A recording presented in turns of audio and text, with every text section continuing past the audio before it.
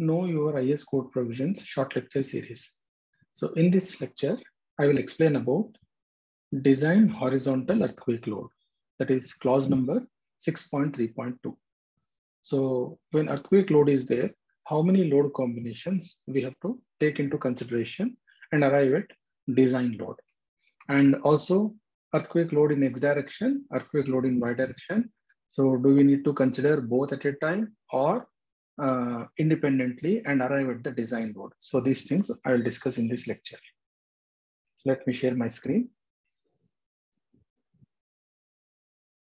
Yeah. Design horizontal earthquake load.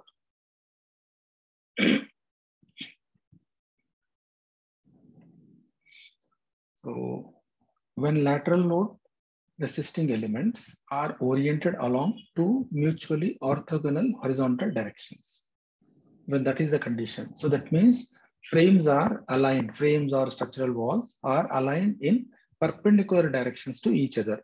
So X direction lateral resisting elements and Y direction lateral resisting elements, both are aligned in perpendicular direction.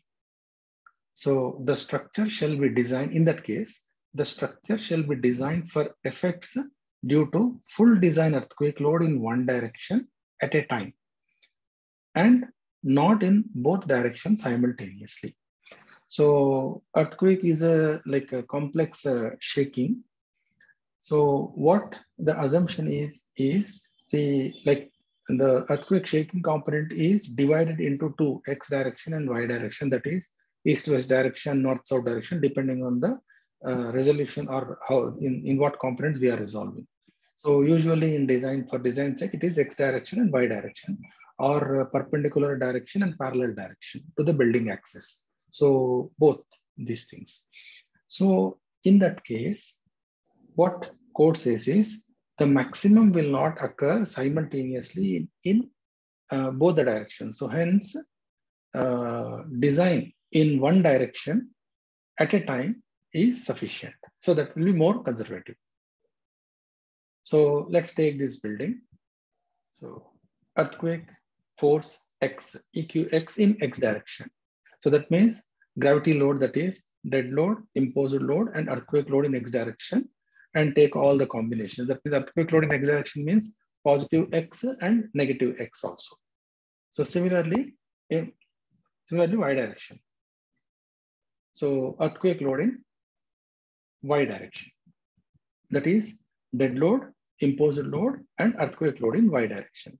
So then when we consider this earthquake load in X direction and earthquake load in Y direction separately, then how many load combinations we have to take into account? So let's look at that. The first one, let's take X direction. So there are three load combinations in addition to dead load plus earthquake load. Sorry, dead load plus live load. So dead load 1.5 times dead load plus 1.5 times live load, that is one load combination. It doesn't have earthquake. Now the load combinations involving earthquake load, let us look at. First one is dead load, imposed load, and earthquake load. All three are there. So that's why load factor is 1.2, 1.2, 1.2. So we consider that in two, that is one positive X direction, negative X direction. So these are two. And another load combination with 1.5 times dead load plus 1.5 times earthquake load in X direction. Again, minus 1.5 times earthquake load in Y, minus in X direction. So X direction positive, X direction negative. So another two set, a set of two. And then another load combination that is 0.9 times dead load plus 1.5 times earthquake load in X direction. Again, minus 1.5 times earthquake load in X direction. So this all put together, it is 6 load combinations. And in Y direction, similarly, 6. So same, similar set, corresponding set in Y direction. So this 6 in X direction, 6 in Y direction, total 12 plus 1.5 times dead load plus 1.5 times imposed load, that is 13. So total 13 load combinations we'll consider when frames, that is lateral load resisting elements, are aligned in orthogonal direction. So total 13 load cases. So in case they are not aligned orthogonally, then what? So what code says is when lateral load resisting elements are not oriented along mutually orthogonal horizontal directions. So in that case, structure shall be designed for simultaneous effects due to full design earthquake load in one direction plus 30% of the design earthquake load along other horizontal direction. So that means what? For getting earthquake load in one direction, code says is 30% of the other direction also should be added in this direction.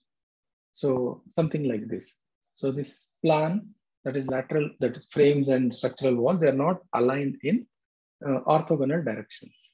So in that case, what code suggests is structure shall be designed for, you can see, should be designed for the following sets of combinations of earthquake effects. That is plus or minus earthquake load in x direction, plus or minus 0.3 times y direction.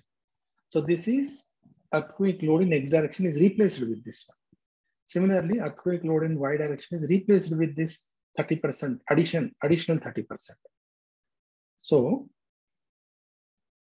you can clearly see when x and y are two orthogonal horizontal plant directions, thus EL is the load combination in the load combinations given in 6.3.1 shall be replaced by ELX plus or minus 0.3 ELY or ELY plus or minus 0.3 ELX. So in that case, how the load combinations will look like, let us see. Full earthquake load in one direction plus 30% of earthquake load of the other direction.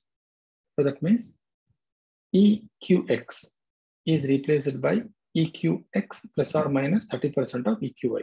Here EQ or EL both are same. Here it is mentioned as earthquake load. Just EQ is earthquake load in X direction. EQY is earthquake load in Y direction or ELY.